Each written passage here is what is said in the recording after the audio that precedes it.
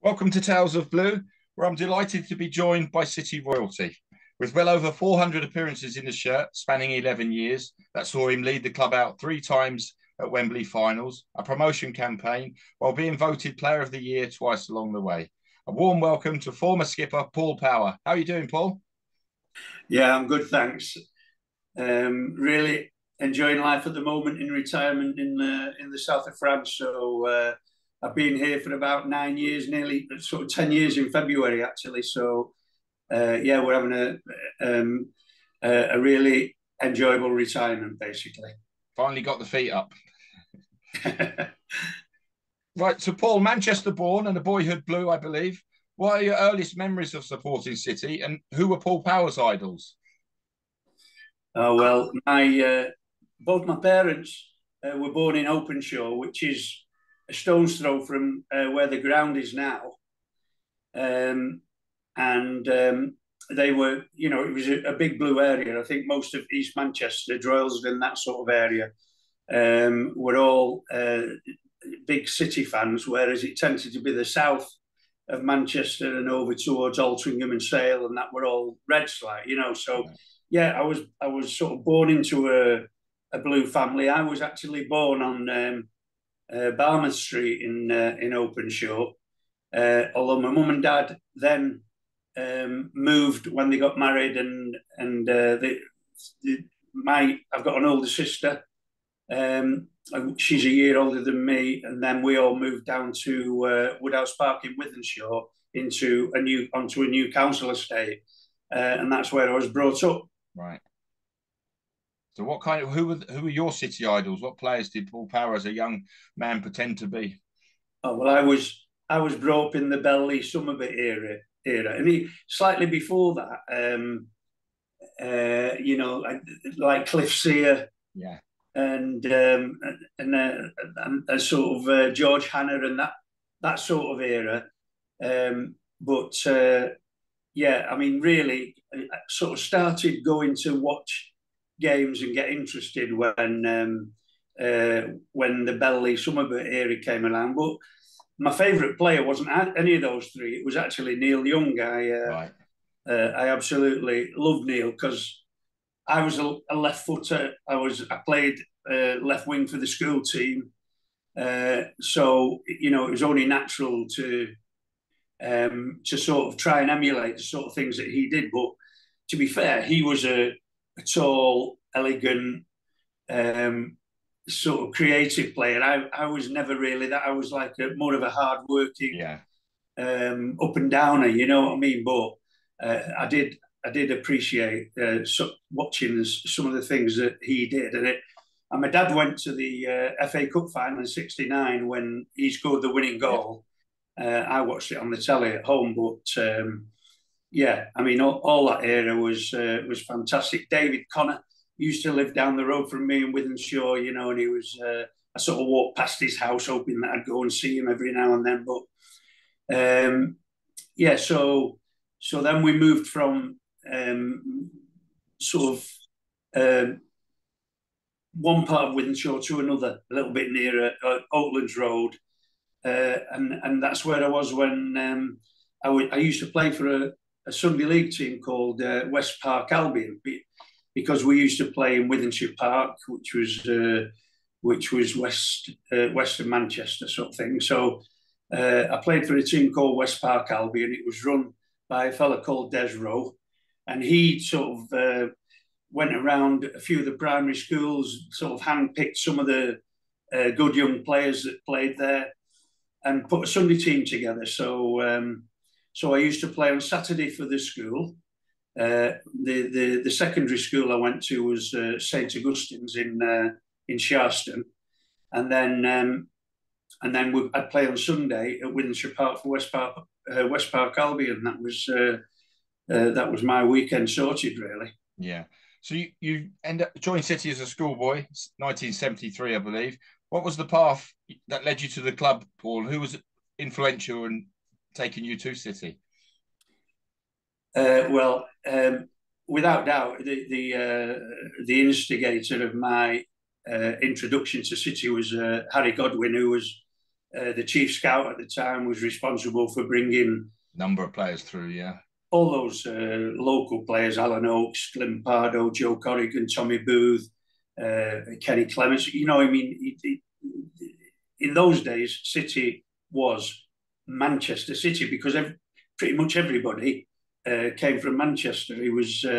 I remember when we played in the League Cup semi-final in 1976 against Middlesbrough. There were 10 players. I think there was only Asa who wasn't from Manchester, you know. So then we had like Gary Owen and Peter Barnes, and yeah.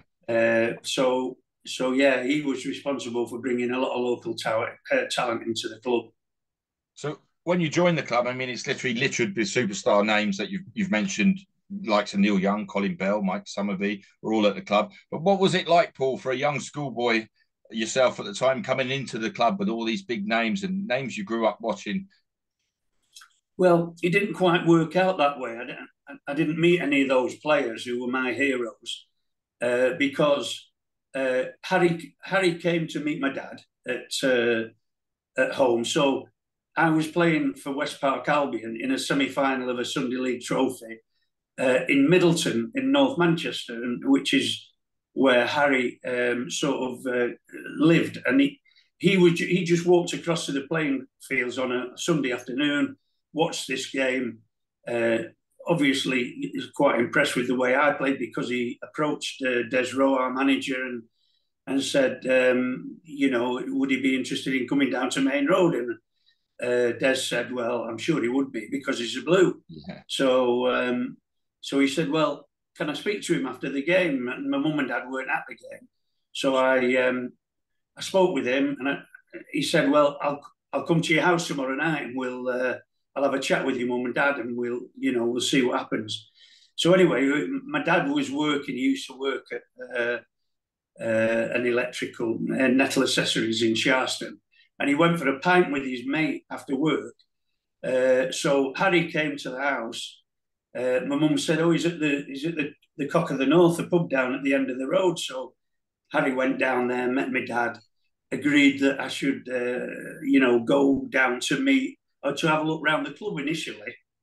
And the day I actually went to see the club, he took me into the dressing room, and Malcolm Allison and Joe Mercer were sitting there absolutely stark as just a towel covering the sort of modesty, if you like. I'd never even seen my mum and dad naked, you know what I mean? So it's quite an introduction. Here am I, 13, 14-year-old, and Harry introduced me, and Big Mal got dressed. He'd just come out of the shower. He put his kit on. He said, "Right, come on out."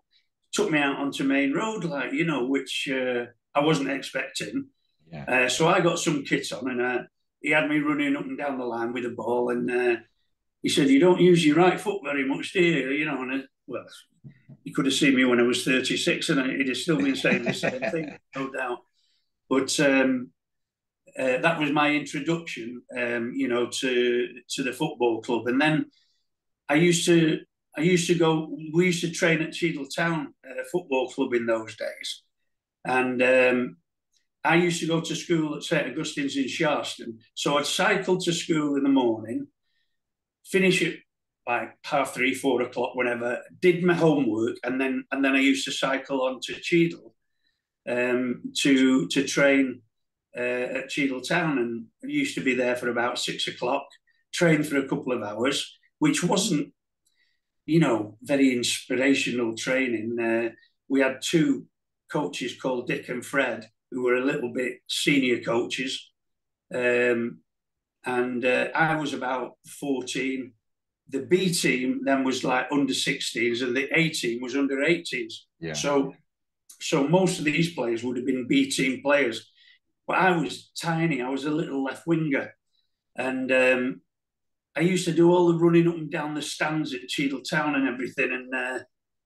And then at the end of the training session, they'd pick two teams, and of course, I was too small to be introduced at that age, so I never really got to play a game. So I got disillusioned by cycling to training, having to cycle from Cheadle back to Wythenshawe, which, sort of at 9 o'clock at night was not an enjoyable thing to do. And I was absolutely shattered, Yeah.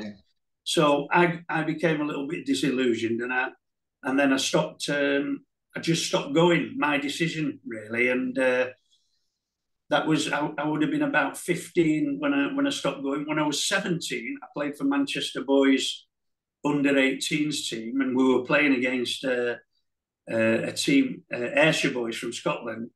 And by this time, I'd shot up a little bit. I was a little bit more. I was a bit more the build of Neil Young, really, tall and slim, long-legged, and Harry Godwin was watching this game again and came to me and said, "You must come down again, and we'll have another look at you." And so that was it. I had a sort of second bite of the cherry, if you like. Yeah. But never looked back after that. I was with City then until I was 33 years old, basically. Yeah. So who give you the best earliest bit of advice was given to a young Paul Power that you might still remember now, or that was given to you as a young schoolboy at City? Well, when I went to university, so when Harry Godwin had seen me, I'd just sort of completed my A levels, and I'd always promised my mum, who was more the intellectual side. My dad wanted to be a footballer, he wanted me to be a footballer. My mum wanted me to be a doctor, but I was crap at sciences, so I studied law at university, and I promised her that if I passed at the end of each year of my law exams, I would carry on till the end. So I never actually played for City during that 3-year period at university. I played for the reserves regularly. I played with Glimpardo, who was coming back from that horrendous injury that he suffered. So he was playing at left back and I was playing in front of him, so he gave me loads of good advice, good tips while we were playing. But the best advice I got really was from my coach at the time, was Dave Ewing, who was a City legend himself in the 50s and 60s. I mean, my mum and dad used to say, they used to call him Pull Up at Dave's, because no one ever went past him, so he was a big Scottish centre-half, frightened me to death, because he was very vociferous. And of course, me playing on the left side, I was right in front of the box where he sat. And it was like, because I was the nearest player to him, he just shouted my name all the time, Paul Power, Paul Power. And I was a student, and, not used to that sort of domineering influence. And I just turned around to him and I said, "Dave, why don't you just leave me alone?" And he did. And I was like, I thought, I wish he hadn't said that, because I was more frightened when he didn't shout at me, I thought I'd upset him. Anyway, I got changed after the game, and then I was walking out to get the train back to Leeds, where I was studying at Leeds Polytechnic. And he followed me down the corridor, and he went, hey, come here. He said, as long as I'm having a go at you, you've got a chance at this football club. When I stop having a go at you, your chance is finished. So I'm just letting you know that, So that settled me down a little bit. Yeah. I didn't mind then, when he was bawling and shouting at me. That was the best advice. Sort of settled me down a little bit, and then after that, of course, I got advice from everyone: Malcolm Allison, John Bond, regarding contracts and finances and everything. Which really, at this juncture, because Johnny Hart was the manager when I signed sort of amateur forms, and in fact, there was a director at the club called Mr. Muir, Chris Muir. He was in charge. He was a director in charge of youth, and a couple of years before me, Steve Highway had been on the books at City, and then he went to university in Liverpool, and he played non-league football. He used to play some games for City, and then he got offered an amateur contract. I think it was Hales Owen or somewhere like that. It was a non-league club in the Merseyside area, and City missed out on his signature. And then, of course, when he was playing like semi-pro, Liverpool saw him, and he signed for Liverpool. So I think City didn't want the same thing to happen to me. Right. So they gave me like an expenses only semi-pro contract sort of thing, you know. And so they used to pay for my expenses to come home from Leeds Poly. And then I used to work on, my dad had a pub, so I used to work on the bar on a Friday night, Sunday lunchtime, Saturday night. So, you know, I was earning like quite good money altogether with being a student. I was quite wealthy as a student. So, but then I never actually came near to the first team until I completed my degree.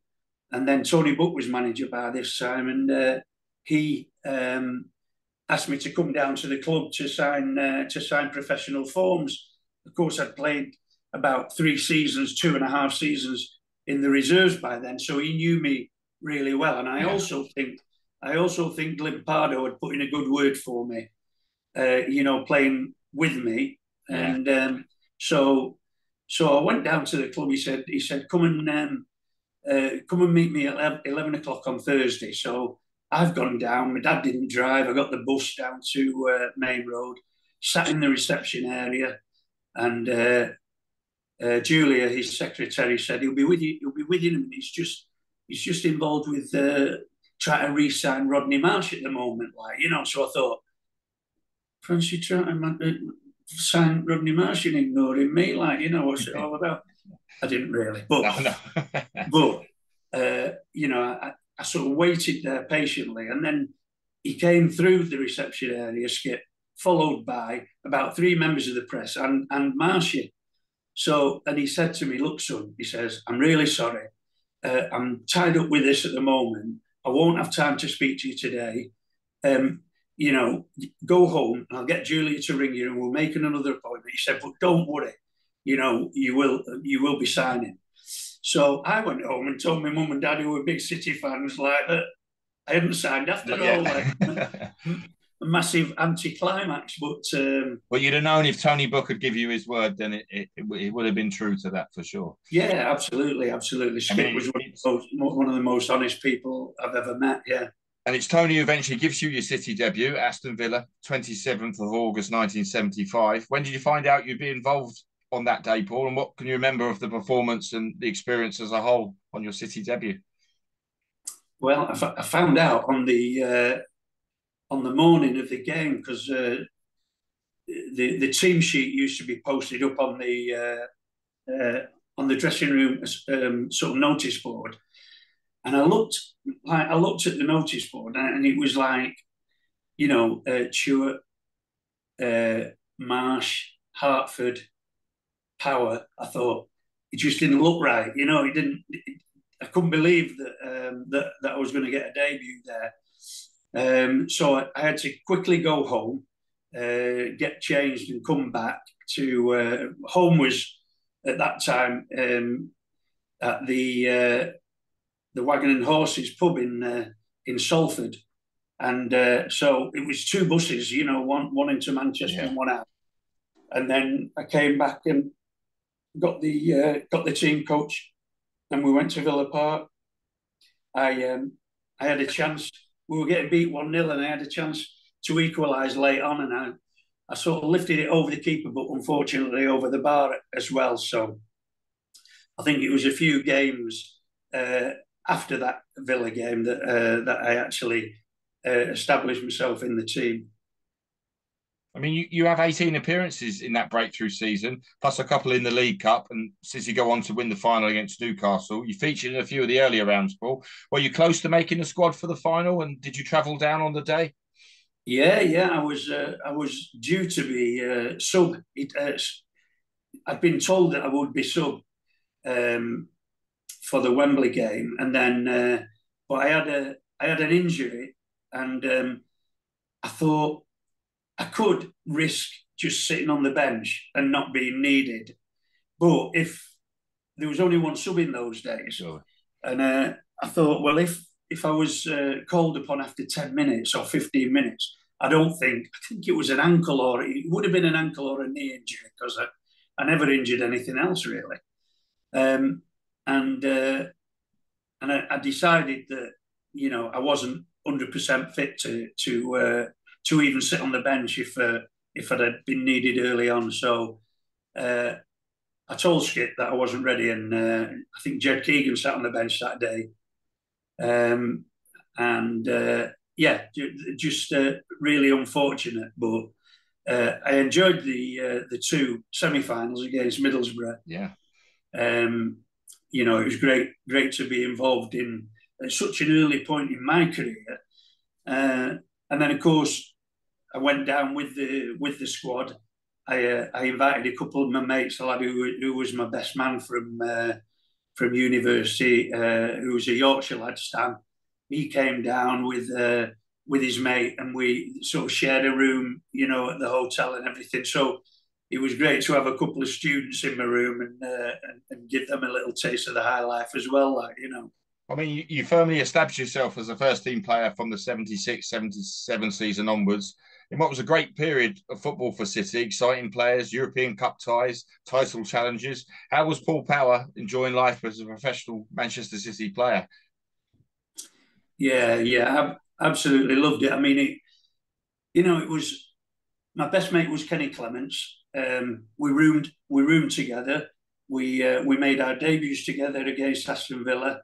We were like bosom buddies, really. Wherever we went, we roomed together. We were the two young players in the team. Similar, Kenny was a groundsman at Cheadle Town. So the club gave him a job at Cheadle, and he used to prepare the ground and everything. I was at university. Kenny used to do his job, and then he'd train every day, because the first team used to train at Cheadle Town as well. So whereas I was away, the only time I'd come back would be perhaps if there was a midweek reserve team game, I'd come back and play in that. Otherwise, I would represent the law department in the interdepartmental tournament that was held at Leeds Poly. So that was the only football I got, apart from Monday morning, when I didn't have any lectures. So I used to go and train, and we always used to train at Wythenshawe Park on a Monday morning. It was a physical morning.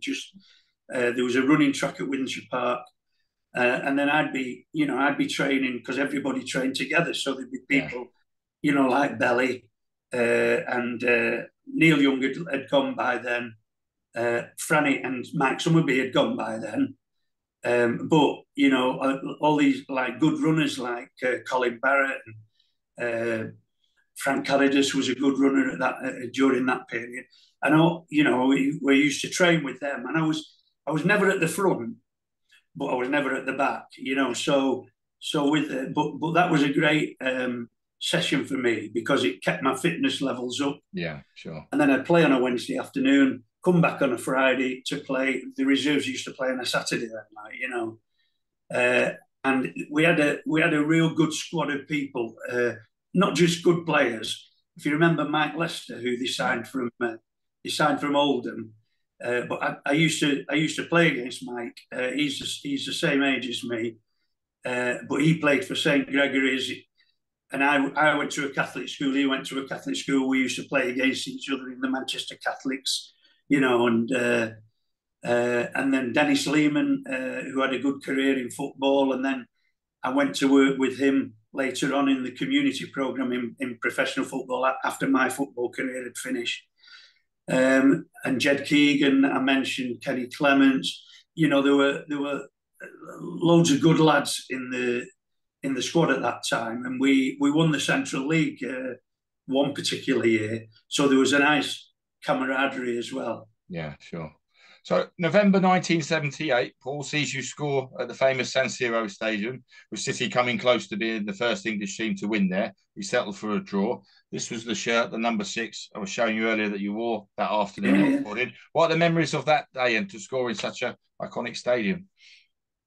Oh, unbelievable, really, because we were supposed to play on the Wednesday evening. That's right, yeah. And this incredible fog just descended. We went out to look at the pitch, and we could see the top of the stand at the San Siro. And there were a load of supporters in the ground even then, like, an hour or so before the game. They were making a noise. It was quite intimidatory. When we then came out to warm up and this fog had descended, and we were told that the game might not be played. Anyway, we warmed up, and then I could hear this noise, and there were all fires, almost fires that were being lit in the top of the stand, maybe so that they could see the pitch or whatever. But it was really intimidating, the noise. And anyway, we went back in the dressing room. They told us that the game was going to be called off and it would be played the following day. So we played on the Thursday afternoon, and then, of course, the stadium was half empty because people were at work. It was a Thursday afternoon. They wouldn't have been able to get the time off work. So the atmosphere wasn't nearly as intimidating as it had been the night before. And we ended up drawing the game 2-2. But I got the ball on the edge of our penalty area, and I just ran with it. And it was so open. I sort of ran down the right-hand side of the pitch. And Mancini was, not Mancini. What was the name of the Maldini? Sorry. Yeah. Was a young 17-year-old fullback. He was left fullback. It went on to become an AC Milan legend. But at this time, he was only 17. So I'm sort of running the ball just towards the edge of the 18-yard box. And I cut inside him onto my left foot. And then I just went for it, really. I played with Brian Kidd. In fact, Brian Kidd scored that day. And Kiddo always used to say, if you don't buy a raffle ticket, you won't win a prize. So that was his saying, like, have a shot and you never know what might happen. So I decided to have a shot. And the goalkeeper was a fella called Albertozzi, who was a good goalkeeper, but I think I could have saved the shot that I'd made. And then sort of a couple of seasons later, he was prosecuted for illegal gambling and taking bets on games. And I thought, I bet he had a bloody bet on my shot going in as well that day. But anyway, it was fantastic. We drew 2-2, and then we got them back to Main Road in the second leg, and we beat them 3-1. I think Asa Harford scored that night. And so what was the atmosphere like at Main Road, Paul, on a European night? The atmosphere, it was always a bit more of a tingle in the air on a night game at Main Road. What do you call it, the European nights? Yeah, it was, and especially against a team as fashionable and well known as AC Milan as well. I mean, in the next round we played the German. Mönchengladbach. We played at one. Mönchengladbach, yeah. And it wasn't quite the same. The stadium wasn't the same as the San Siro. It wasn't as uplifting. They were a more workman-like side, and it was just more hard work playing against them. And unfortunately, I mean, they had a good side. They had 2 or 3 German internationals. Yeah. All the German sides will be strong, wouldn't they? Whatever era we're from, they're always big, strong sides. Yeah, physically powerful as well, yeah, I mean, we acquitted ourselves quite well, but not just quite well enough, really, and we didn't get through to the late stages, unfortunately. So I want to take you back, Paul, to Boxing Day 1977. A certain Colin Bell is summoned for the second half as your replacement at half-time, I believe, against Newcastle. And Main Road witnesses an atmosphere that has gone down in City folklore as the King was back. What do you remember that afternoon and your memories of Colin? Well, no, I don't think it was half time. Actually, I think it was just after half time, and I Okay. think it was during the game, and they Skip put my number up, like, you know. So Tony put my number up, and so I know I'm coming off. As I'm walking off, like, all the crowd stood up and started cheering, and I thought, bloody hell, I didn't play that well, you know. Yeah. And then I realised it was because Belly was coming on, you know, for his first appearance after his injury. But I'd been injured for some time, so before that era, and we trained together with Roy Bailey and Freddie Griffiths, the physiotherapist, and he was fantastic. But I mean, an absolute genuine man, a gentleman, never swore. The worst he ever said was Ruddy.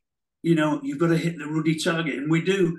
And we do shooting sessions, and he'd be unbelievable, bending balls in, and you know, he was just an absolute inspiration, really. But a great bloke, you know, wasn't bothered about young players coming through and threatening his place or anything, as some senior pros might. Yeah. Some senior pros might. He was helpful, but he'd blink and remind you that he was still competing for the place as well. Because I remember when we trained in the gym at Main Road, we used to, if it was raining or wet or we couldn't get to Cheadle, we'd train indoors in the indoor gym, the head tennis gym as it used to be called. And we play skittleball, and Dave Ewan would join in. You know, he could hardly run that, but he used to stand on that bloody skittle and you couldn't ever hit it because he was massive, like, you know. But then the ball would go up against the wall, and me being a bit of a naive student would go and try and be first to the ball, like, you know. And so it'd be the wall, the ball, and me, and then whack, like, you know, someone had smacked you up against the wall. Anyway, I turned around, it was Belly. You know, Belly was training with us. And Dave, I look at Dave Ewing, like, and he just started laughing, you know. And he said to me after the game, see, you think Belly's a nice man, don't you?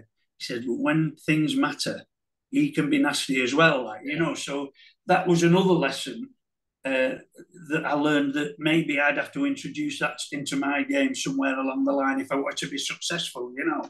Yeah. So yeah, all those years of me at college and training with super pros like him, you know, were great for my development, really. Certainly a unique man, player, and you know, the words you said, fantastic. 1979 sees you take over the City captaincy, age 26. Tell us, Paul, what that meant to you on a personal level at that time. It was totally unexpected, to be fair. I mean, there were players in the squad who should have been asked to be captain before me. People like Dennis Stewart and Joe Corrigan, and like senior pros, more senior than me. But for some reason, I know Big Mal loved athletes. You know, he was very much into East European football, where they developed athletes, people that could ping the ball from one side of the pitch to the other and change the pattern of play quickly. And I think maybe just because I had a law degree and I was sensible around the dressing room, he decided to take a bit of a gamble on me, really, you know. And obviously I was absolutely made up. It was an absolute honour for me, you know, to lead the team out at Main Road, and obviously that led eventually to me leading the team out at Wembley, which was the biggest honour, the best moment in my career, really. Big Mal returns to the club in 1979. Tony Book moves aside, or upstairs as they call it. Of course, we all know the story about the players, sales, etc. Allison's second coming. But what do you remember of that period, Paul? With mass changes going on, which many felt at the time it probably wasn't needed, especially player-wise. Yeah. I mean, you see, Mal came. I think Mal came after the AC Milan game, and then before the game in Germany, and we had good players at the club then, like Kazudena. Yeah, He brought Kazi in, and also Dragislav Stepanovic. Remember, yeah, Yugoslav left back, and good international players.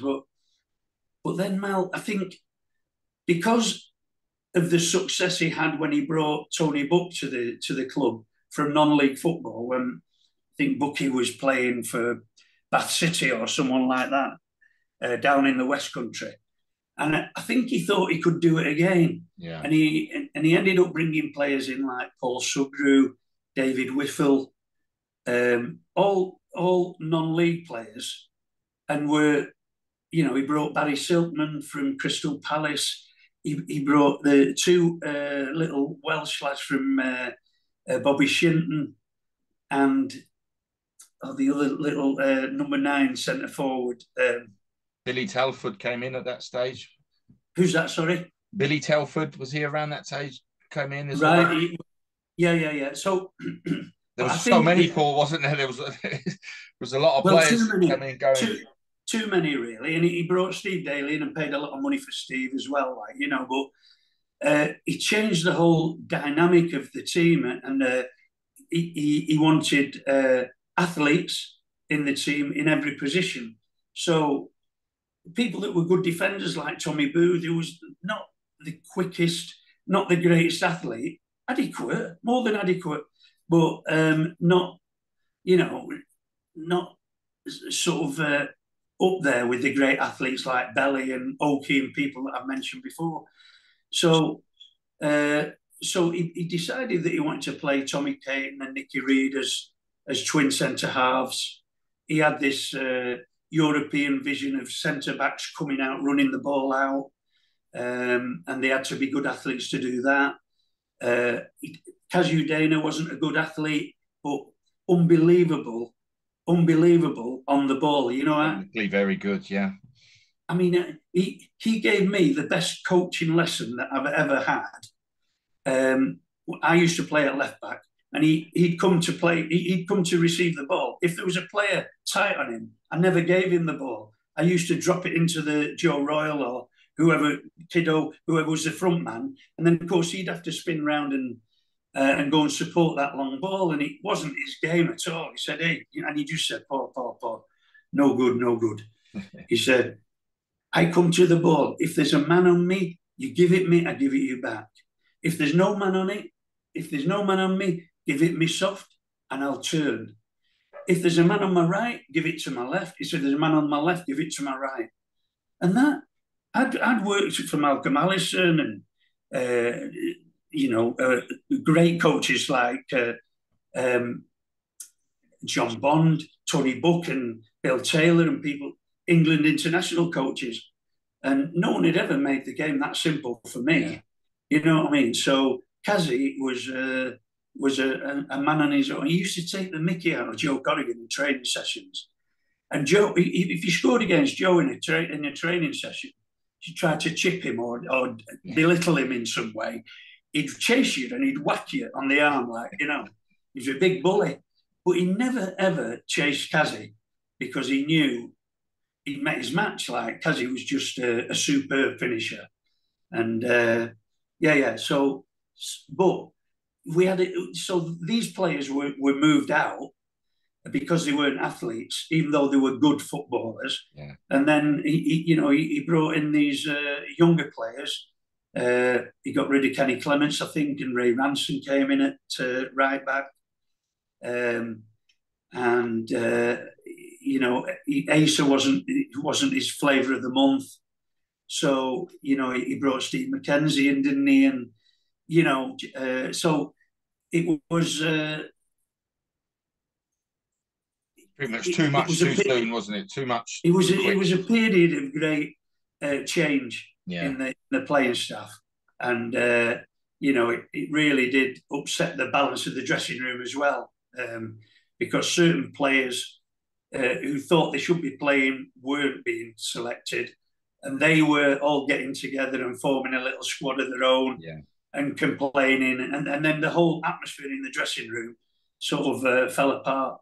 Although the quality on the pitch fell apart as well. Yeah. Well, it's all changed again with John Bond arriving in October 1981, and he brings some experienced professionals with him to help steady the ship after all the changes and form improves. How was your relationship with John Bond, and how did you call the impact he had on his arrival at City? John Bond was the first manager ever to come to me and say, "You're not on enough money at this football club." He said, "You're captain of the club and you're not on enough money. I'll make sure that I get you a better contract." So straight away you think, oh, and then one day there was in the dressing room there was myself, Tommy Booth, and Joe Corrigan.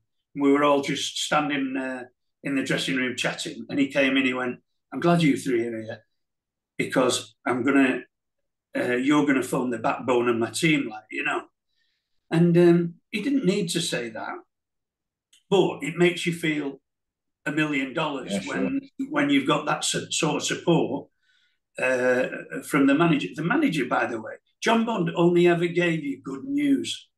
If there was ever bad news to come, and you saw John Benson, if you saw Benno coming towards you, you thought, oh, "I'm not playing tonight," because he was the bearer of bad tidings. But the three of them used to work. The three Johns. It was John Sainty was the coach, John Benson assistant manager, John Bond manager. The three Johns worked really well together, and they kept the dressing room well together. And it didn't take him long to suss out that. He brought Bobby MacDonald in at left back, which released me to go and play wide on the left. He brought Tommy Hutchison in. I think Dennis Stewart had gone by this time to Burnley, I think, or maybe even to New York Cosmos, Yeah. but I don't think he was at the club then.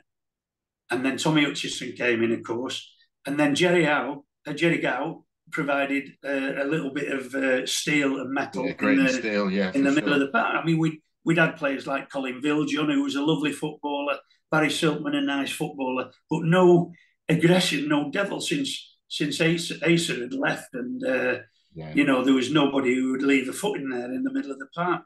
We had Steve McKenzie, who was a nice footballer, but he brought three players in. It transformed the whole season. We'd gone from not being able to win for the first 12 games to then not losing almost, and we finished mid-table respectability for where John Bond had taken the club over, really. Yeah, considering the start, it's a great finish to the season. And the FA Cup is the highlight of that season, which, of course, you play a major role in with some fantastic goals along the way. A semi-final winner over the much-fancied Ipswich Town side. What was going through Paul Power's head just before that strike and the celebration and afterwards, Paul? Well, it's strange, actually, because at full time in the game, our team was getting ready to play extra time, and Eric Gates came up to me and he had his boots under his arm and he wished me all the best, and I said, "I think you'll find there's extra time, And he went, "No, it's a replay, isn't it?" I said, "No, I'm sure it's extra time, like half an hour." So he went, "Oh, you can have it." So I thought, I hope you bloody mates think the same thing, Wow. Yeah. Anyway, Dave Bennett gets fouled sort of round the edge of the 18-yard area. And the way we used to set up was that Steve McKenzie had knocked the ball to me. If the ball was on the right-hand side, he'd knock the ball to me. And then when the player came off the wall to close the ball down, I would then knock it onto Tommy Caton, who'd smack it in with his powerful left foot, Anyway, Steve McKenzie knocked it to me and nobody came off the end of the wall. Who was the player on the end of the wall? Eric Gates. He was the one who should have been coming to close the ball down, couldn't be bothered. And so I thought, Brian kids in my mind, if you don't buy a raffle ticket, you don't win a prize. So I went for it. The goalkeeper for Ipswich, Paul Cooper, wasn't the biggest. And I bent it in the top corner, right in front of the Holt end where all the City supporters were. They all went up in the air. I went up in the air. It was a fantastic moment, because we weren't fancied. We weren't fancied against Ipswich. A strong side. They were the side, weren't they, to beat at the time? Ipswich were a very strong side under Bobby Robson, of course. Yeah, and they had. So if it wasn't for Eric Gates, we wouldn't be talking possibly about that goal then.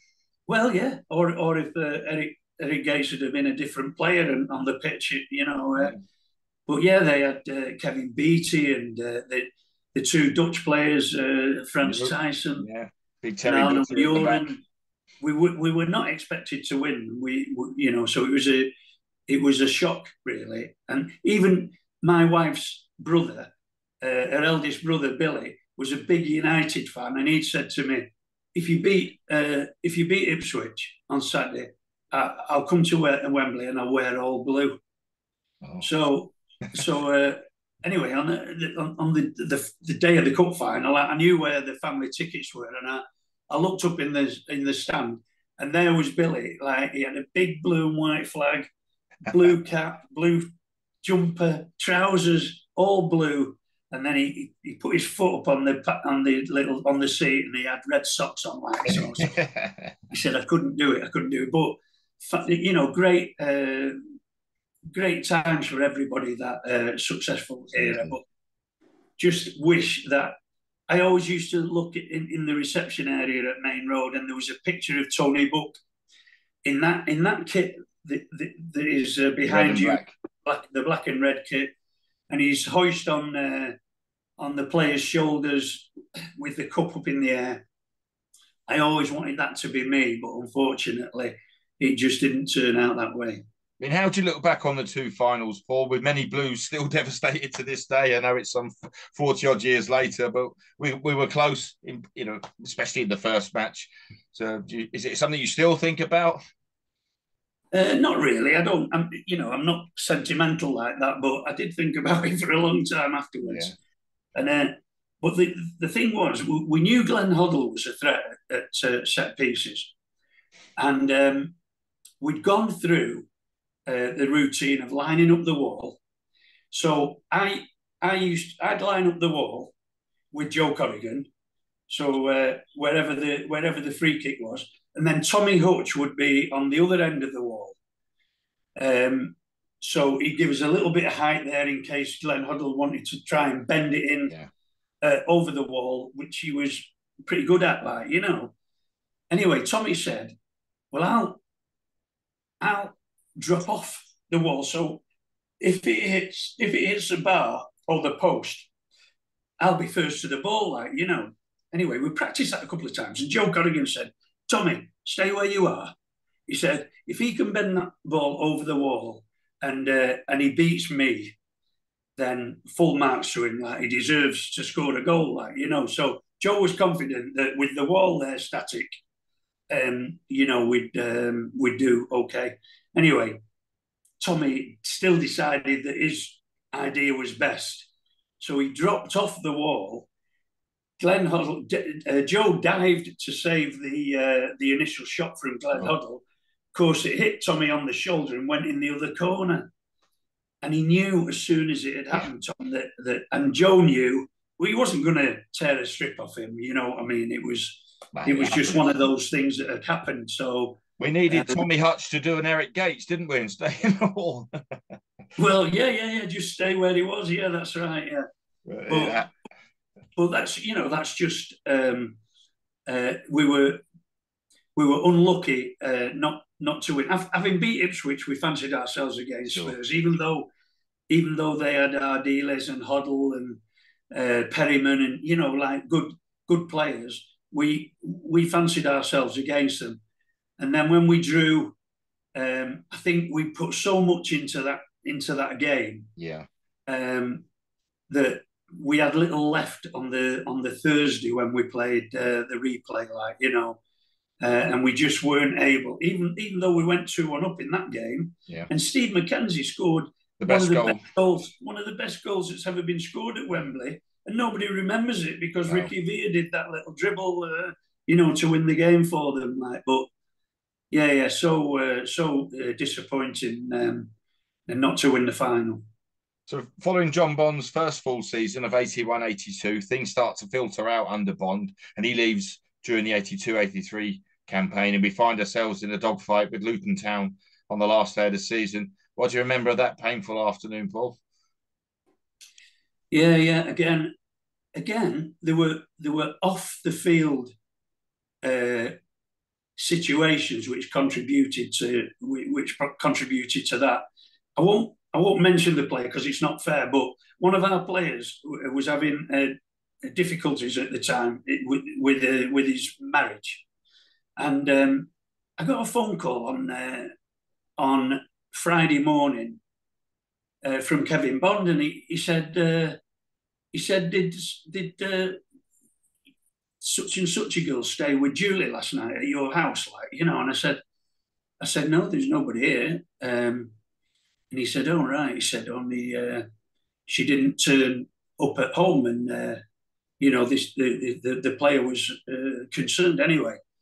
That particular player might as well not been on the pitch that afternoon because of all the things that had happened in the background, and I think that maybe contributed a little bit to what happened. I think also the fact that we only needed to draw. If we'd have had to win the game, then we'd have maybe gone more gung ho at it to try and score to get a goal. But as it turned out, we were quite happy to sit back, and then it got to 4 minutes before the end when the cross came in from my side. Actually, I'd not defended particularly well. The cross came in. Alex Williams sort of half punched it to the edge of the area to Radiantic, and he smashed it in. Alex dived to save the shot and deflected it past the players on the line who might have saved. So I think it was one of those days where it was obviously going to work against us and work for Brian Horton and his team, but absolutely soul destroying that day. So Billy McNeill comes in as manager following the relegation. He brings an array of Scottish talented players with him as we start life in the second division. With City dropping down a division, Paul, was it ever an option for you to move on? Did any club show interest in you after being a first division player for so long? Yeah, always. I mean, there were a couple of. I used to read the Sunday People, because they seemed to be the newspaper that were up to date with clubs being interested in players, and I was interested by Washington Diplomats. So there was talk about me going over to America. Ian McFarland had left City, and he was coach with Tony Buck when we got to the League Cup final in '76. He went to Sunderland and wanted to take me with him. There was reports about that, but the manager never came and actually spoke to me and said, "Listen, this is." I didn't have an agent, so it was only sort of word of mouth, if you like. That word came around that other clubs were interested in me, but it never actually happened. And to be fair, I was more than happy to stay at City. It was my team. It'd been the team that I'd supported from being like 6 or 7 years of age, and then I captained them, and I was like more than happy to carry on. So that was my situation. I didn't particularly want to leave. And then Billy McNeill came in. He didn't take the captaincy off me. He was a different type of manager than we'd been used to. He was very much. His nickname was Caesar because his chest was always out here. He was one of the He was the captain of the team that had won the He first was a European. big football name, wasn't he, Billy McNeil, the Celtic captain? Yeah. He had a presence about him.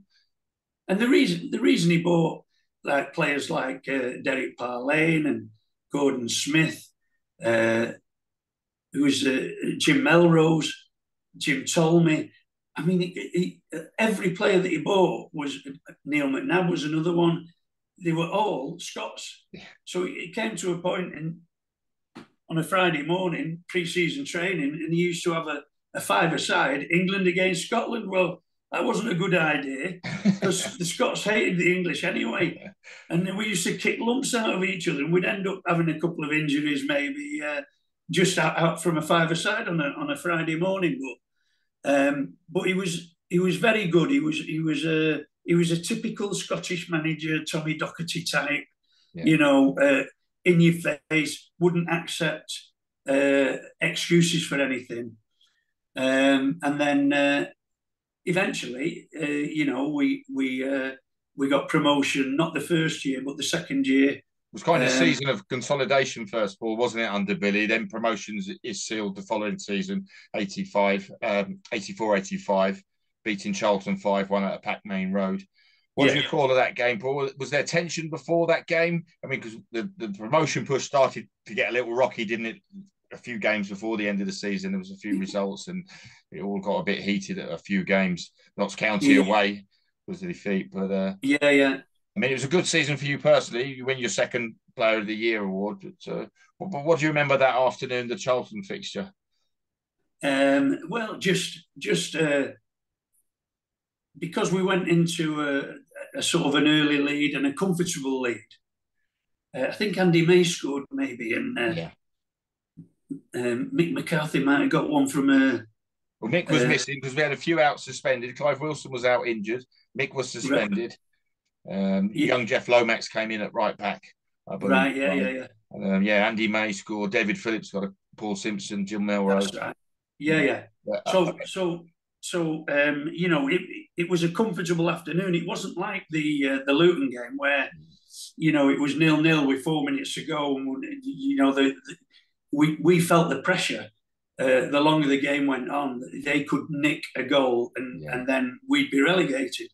It was never like that against Charlton because, we went into a comfortable lead. It was a nice afternoon after that, and a patch Main Road. It was more relaxed, and I think because we were relaxed, that came out in the performance, and eventually, it was great to go back where we belonged or where we thought we belonged in the first division. So we're back up in the first division for the 85-86 campaign. And I want you to take you back, Paul, to a weekend of March the 22nd and 23rd when we play an Old Trafford derby on the Saturday, followed by the Full Members Cup final on the Sunday, which was the third time you lead City out as skipper at the Twin Towers. What do you call of that crazy weekend? Well, it just wouldn't happen today. No. We ended up playing Chelsea in the Full Members Cup final. And who on earth would have played a cup final on the Sunday and then a derby match on the Saturday? So, and it was a tight fought derby match as well. It wasn't like we were getting beat easily, and there was never any prospect of us not giving 100% against Man United because pride was at stake in the town and everything. And then I can't remember. Did we win that game 1-0 or did we draw 1-1? The Saturday was 2-2 at Old Trafford. Oh, 2-2, sorry, yeah. Yes, so we got the draw. I think Clive Wilson might have scored anyway. But then, to play an intense game like that and then to be expected to turn it in again the following day was nonsense, really. And I think Chelsea had a much easier game the day before. So I think they were at Southampton. They were at Southampton, I think, on the Saturday. Yeah. And maybe not expended as much energy either emotionally or physically. We got off to an awful start. I mean, I think David Speedy scored uh, ridiculously early for them. And then we came into it as the game went on, and Mark Lillis, well, he definitely got two. I think he might have been credited with three. Yeah. So there aren't many people who scored a hat trick at Wembley and lost, but we ended up losing that game, which again was a big disappointment for me because leading City out at Wembley and not winning again, Yeah. is a bitter disappointment, really. Sure. So that campaign proves to be your final one, Paul, after 11 years with the club. You're due a testimonial also. Future City boss Howard Kendall comes calling for you. How did that move come about? And was it an option to stay at City, or did you know you'd be moving on? Well, I just signed a 1 year contract at City. Actually, I was 32 at this stage, and I went on holiday with the family because we had young children then. So we just went to the Salt and Sands Hotel in Devon. We didn't go abroad with the kids in those days. And I got a phone call from Jimmy Frizzell in the room at the Salt and Sands, and he said Howard Kendall's been on, and they've offered 65 grand, and I think the club are happy to accept it. Well, they would be, because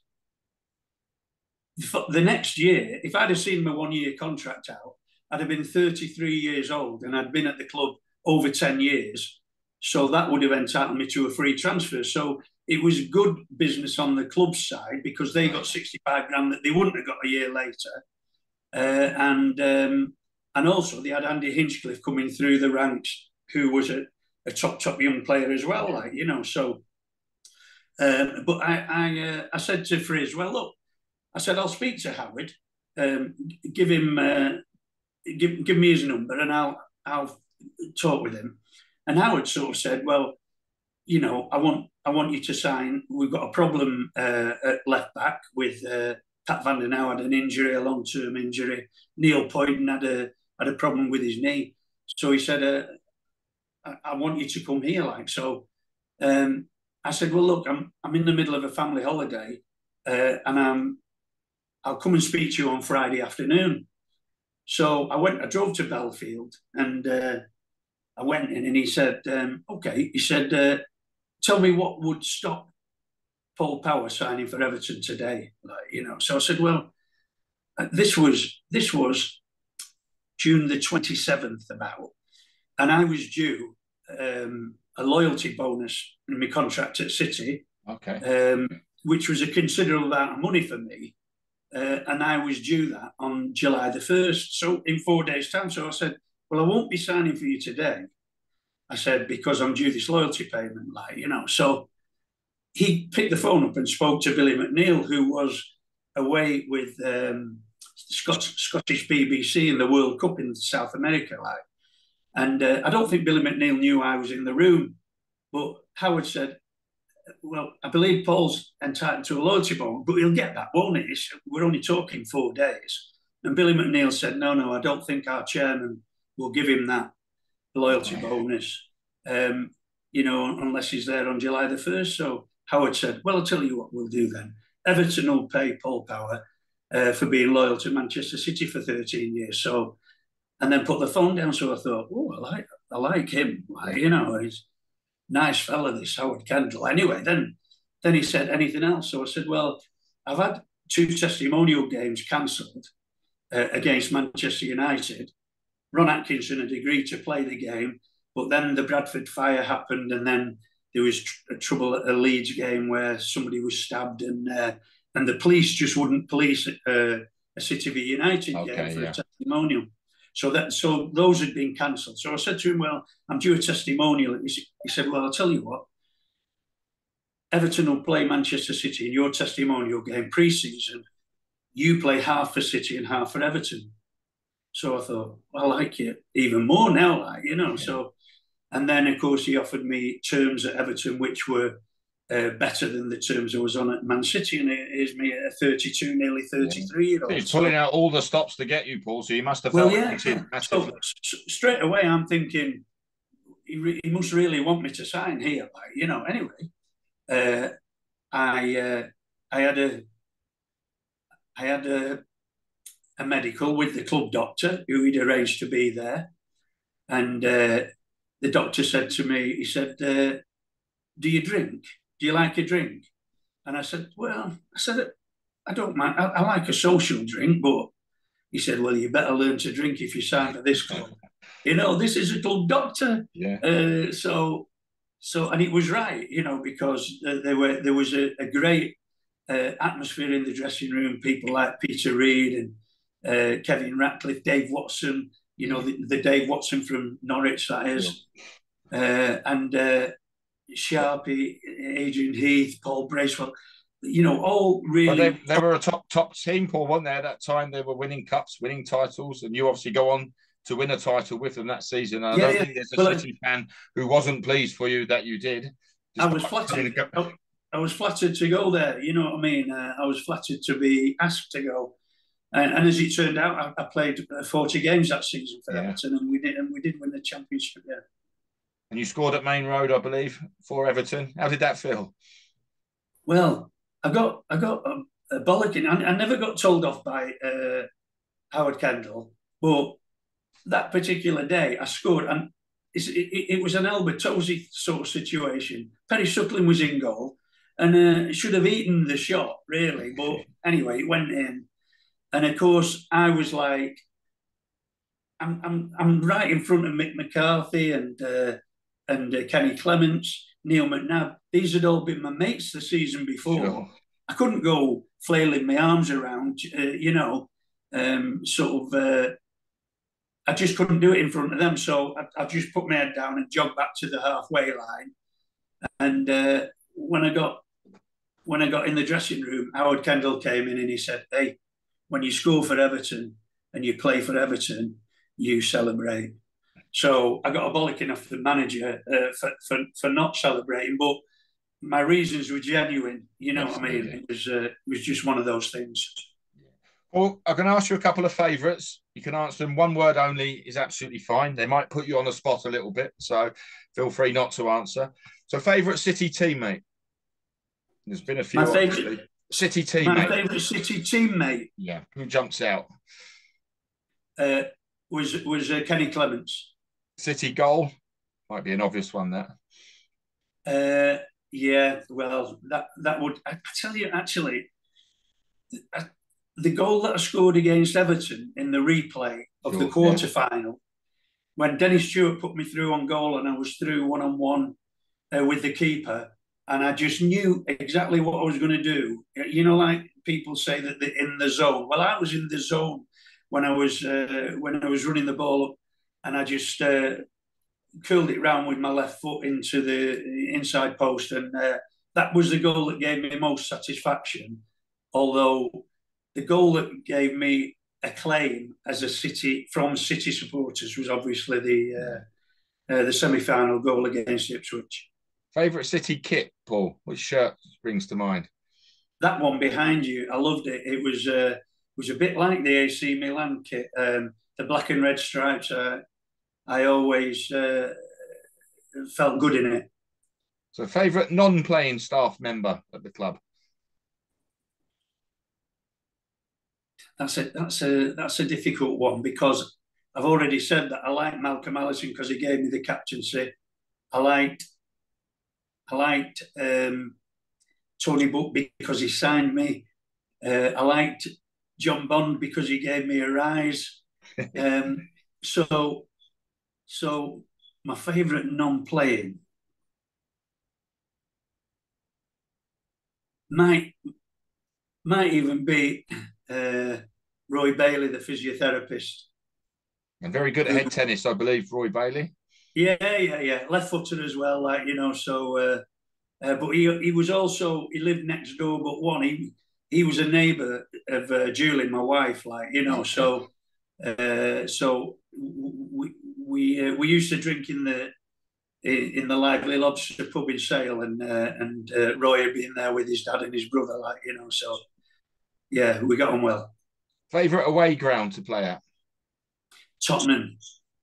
Even though you know, I should say Aston Villa because I made my Yeah, I made my debut there and then scored that of goal course. there. Yeah. But I always enjoyed playing at Spurs. Like you know, don't ask me why. I just did. Position, left back or left midfield? Uh, Left midfield because I was more likely to score goals from there, and that's what everybody wants to do. Favourite current City player? Um, Roberto Silva. I love him to bits. He he runs his socks off. He Yeah. gives you everything. He's got awareness. He's got goals in him as well. I think he's a tremendous asset to the squad, and he's rarely left out. I think Pep thinks he's a top provider as well. Yeah. So, who's the most talented player you played with during your spell at City? The most what? Sorry. Talented. Oh, there have been quite a few. Uh, I mean, Asa Hartford was a real talented midfield player, good passer of the ball. Probably didn't score enough goals for a midfield player, but I'm going to say Trevor Francis because when he got through one-on-one with the keeper, there was only one outcome ever. You know, he was a top goal scorer. Never ever bothered when the opposition had the ball. You know, he wasn't like Russian Dalglish who would close the back four down. Trevor, when the opposition had the ball, Trevor wasn't interested. Yeah. But I was quite happy to do his running for him in that situation because I knew he'd win my bonus money for me at the end of the game, like because he's such a good finisher. Yeah. Kazu Dana as well, who I've already mentioned, was a top professional, good footballer. So, Paul, you mentioned you're in France now. You're retired. Do you get back to City much? Do you get back home to Manchester? Well, my son works for Manchester City now. He's in charge of administration for the under-23s. So he's not a coach or a player, but I'm absolutely proud to see the power name sort of continued at City, if you like.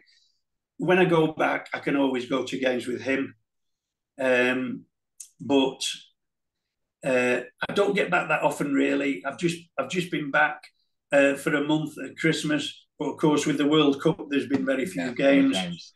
But yeah, I do get invited back to games and sort of go on the stage and do question and answer stuff at half time and that, and I enjoy it. It's a very different Manchester City these days. Unbelievable. I mean, even when I was working for the academy under Jim Cassell, you know, we had probably about 15 to 20 members of staff. That's including the recruitment department, physios, doctors, coaches. There'd be about 15 to 20 people on the Christmas party. Nicky, who works there now, my son, they went on their Christmas party, last Christmas party, and there were 80 people plus that worked for the academy.